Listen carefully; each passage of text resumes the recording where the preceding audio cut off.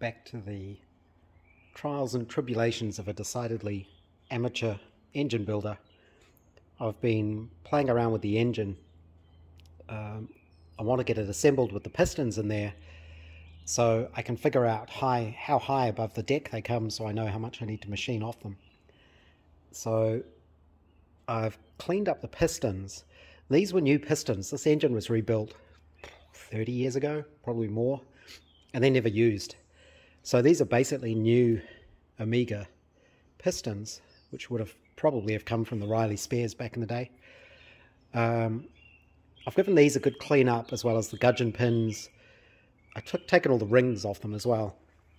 Somebody left a good comment in the last film about why couldn't I assemble the pistons onto the rods and then drop the pistons through the bottom of the block. And on the spare block here you can see why. This is the engine mounting bar, which goes in between the 1 and 2 cylinders, and you can see that there's no way you can get the piston in there. It might fit. I think you could probably just do the back two, but there's no way you can get a piston in the front two from the back. So I've been assembling this engine. One of the things I need to work out, somebody also commented you don't put oil under the shells, which makes perfect sense. The way these fit together is there's a little tang there, and I've been looking this up. So that little tang there isn't really to stop them spinning, it's actually just to locate them so that when you bolt them up, the shells are in the correct place. So the thing that actually stops them spinning is I think they call it the crush between the end cap. So when you bolt the end cap on it, it squashes the bearing into place and it holds it. The only thing I haven't figured out is if the rods are handed. So do the rods go in the engine this way with the tang on that side, or that way with the tang on that side? And it's one of these things where you look it up online and there's all sorts of answers. Half the time the people, they're talking about specific engines, so they'll say, oh yeah, the tang has to go to the intake side, which without knowing what engine they're talking about doesn't help, because engines have intakes and exhausts on different sides. A better way to put it would be in terms of engine rotation. So should the tang be rotating down because the engine's going around that way, or should it be up because it goes that way? The best I can figure out is it doesn't actually matter, because like I said, it's the crush that holds the bearing in place. So I'm not worrying about that for now. I've actually asked the manufacturers. I also found out what the clearance should be between the bearing and the rods, and I think the rule of thumb they mentioned was 1 thou of clearance for every inch of diameter of the journal. So about 2 thou is correct for this engine. So that's all good there. But I have those the right way around. I've assembled it. I've got 3 of the pistons in the engine now, and I've struck a problem, which is it doesn't rotate. It'll get so far and then it jams up. It's a bit hard with one hand. It'll get to there and then it gets stuck. When I first got this engine, it was assembled, loosely assembled. The pistons were in it with the crank, the original crank, and it had the same problem. It wouldn't actually turn. It would just lock up at a certain point in its rotation. And I never bothered to really get to the bottom of that because I knew I was stripping it all down. So now that I've got it in here with the new crank and rods, I've got the same problem. And I finally figured out what that is. And the problem, we can see it. It's a little bit hard to see, the light's not very good. But this is the bottom of the cylinder here. And the rod is actually hitting the corner of the bottom of the cylinder. And that's what's stopping it from turning. So if I sort of see, the rod goes down and then it hits So there's no clearance in here. That's where it's hitting. There is actually a little scallop, which you can see it on that last cylinder. There's that little scallop there. And I think all I actually need to do is grind that out a little bit, just to make it a bit wider, just to clear the rods, because I'm pretty sure that's what's hitting.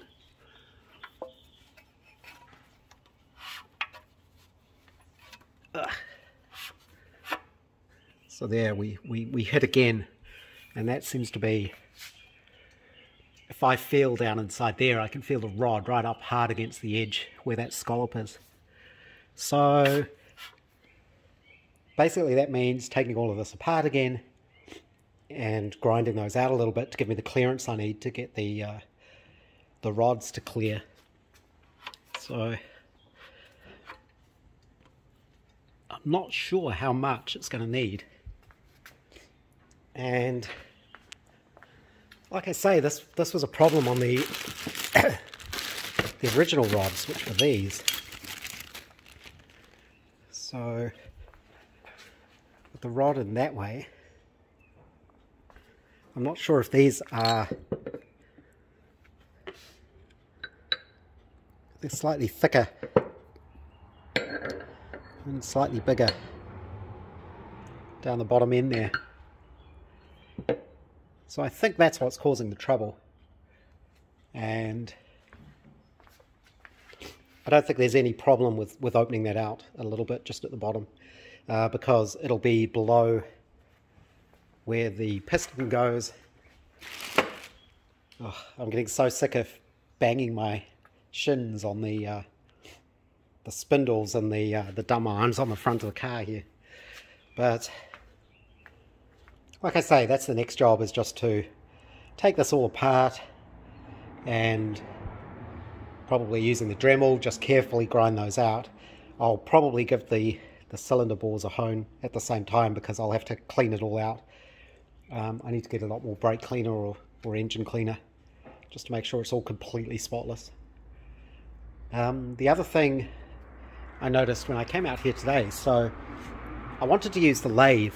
So these are the steel gudgeon pins, and they're a tight push fit into the piston there. So I wanted to machine up these little sort of drifts that I could use just to tap these into place without actually having to hammer on them themselves. I made two, just a little short one and a longer one, and they're just made out of aluminium, so they're nice and soft. The problem I found was I'd had a dust cloth on top of the lathe. Actually, it wasn't a cloth, it was an old bath towel, just to keep crap off the lathe. And what I'd found was that was actually causing condensation. So when I pulled that towel off, there was water condensation on top of the lathe, and this had actually surface rusted. So I had to clean it all down, clean all the surface rust off it. So I'm probably just going to leave these uncovered for now. I suspect the issue is because it's a metal shed, it gets very cold, and the towel was probably insulating it, so that was causing the condensation. I also noticed the same thing on the slip rollers here, so again I had to clean them up and oil them. But something just to keep an eye on. One of those things you have to get used to in your new shed. So like I say, the engine has to come apart again. Might leave that till tomorrow. And the good news is the second, there's a horse running around out there, the second little cabin should be arriving next Wednesday. So once that's set up in there, I can get rid of this whole pile of stuff here. And we're also getting another smaller garden shed just going on the other side of this wall, just to put things like the little lawn tractor and the lawnmowers and all that kind of stuff in.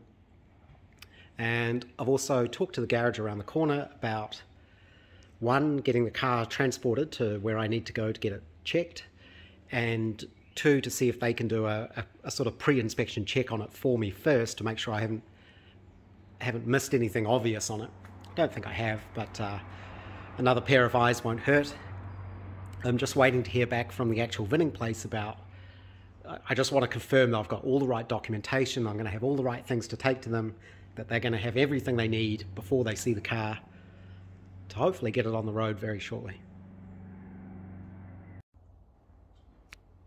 Even with the crank locking up because it's hitting the bottom of the cylinders, I can actually get one of the pistons to top dead center, and you can see how it's just above the surface of the block. And this is where I need to machine little flats either side here, because if you look at the head, you can see with this, with a hemispherical head like this, the valves would actually hit the top of the piston. So I need to machine just enough clearance that that those aren't going to hit. I'm not sure exactly how much that needs to be. I think you just need to machine this so that the edge of it is level with the deck. So either that, or I need to machine 1/8 of an inch off, because that's how much longer the throw is on this. So these aren't going to need a lot at all, but it almost looks like there's a little mark on that piston where it may have hit. The other thing worth mentioning is I've taken all the head studs out, mainly because I wanted to make sure, I didn't know what they were put in there with, and I wanted to make sure that these seal correctly, because these all go down into the water jacket, so they're open holes, so you do need some sort of sealant on the threads there. So I took those out and cleaned them up, and what I found was, one, this engine's never really been assembled, so these will be okay to reuse. The threads are all fine, but it turns out that the threads in the block are the original BSF threads, but the other end, where the nuts go on to hold the head on, are actually UNF. So that's definitely not original. Somebody's, I guess, made up some studs or got some studs from somewhere, because I'm sure that wouldn't have been original, that it was that it would be using UNF bolts, because I don't think they were around when these engines were first built. But hopefully once I get the crank to turn properly, I can mark up all the pistons and then machine off the amount I need. I've still been trying to figure out exactly how I'm going to do that, and I can do it in the mill, but I need to hold the piston at the correct angle, 45-degree angle. So what I'm thinking is maybe using a block of this plastic, mill the sides so I know they're parallel, bore a hole through it big enough for the piston to slide into, and cut a slot on one side so that I can clamp it in the vise, in the milling vise over here, which I actually still need to set up. I haven't set all this up properly since I've moved it. You need to set the jaws of the mill up so that they're running completely true. But that then should allow me to clamp the plastic block with the piston in it into the vise nice and tightly, set the correct 45-degree angle, and then just use the fly cutter to machine off just the fraction that I need to take off each piston. But yeah, it'll be nice when it all goes back together. It's always interesting with the hemispherical head, because this is an engine from the 1920s. I'm pretty sure the Americans think they invented it, because they talk about their Hemi V8s, but in reality they've been around since the early 1900s. So yeah, you can see how, actually that's interesting. Something else I hadn't thought of. So these are plus 60 pistons, and you can see the plus 60 won't fit. That's just there. So because that the diameter of this won't fit into that hemispherical chamber, I guess you also have to make sure there's enough clearance here around this edge when the gasket's in place, that the bottom edge of the head isn't going to interfere with the top of the piston. That's something I'll have to look at. I have got a proper head gasket somewhere. I can't remember what the thickness of them is, but that'll be something else to watch for, that when the head is on, the pistons don't hit it, because that'll also bind up the engine.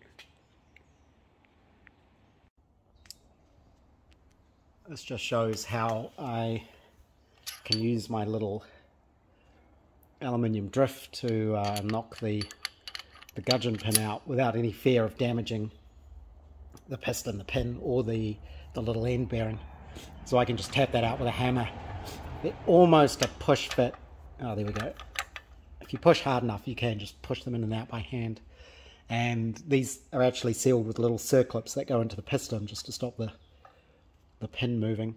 I only seem to have 6 of those, so I need to get 2 more. I can't really remember what the size of them is, the diameter.